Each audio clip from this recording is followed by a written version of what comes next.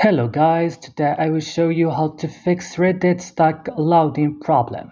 The solution is very easy, pay attention in this video till the end. So open the settings of your device, click on apps option and search for Reddit and click. So here guys you will see this list, go directly now, click on storage option, click clear cache. After that, back right now, click on force stop and click OK. Go now to Play Store or App Store, try to update Reddit, restart your device when you finish, and that's it. So don't forget to support us by like and subscribing and bye.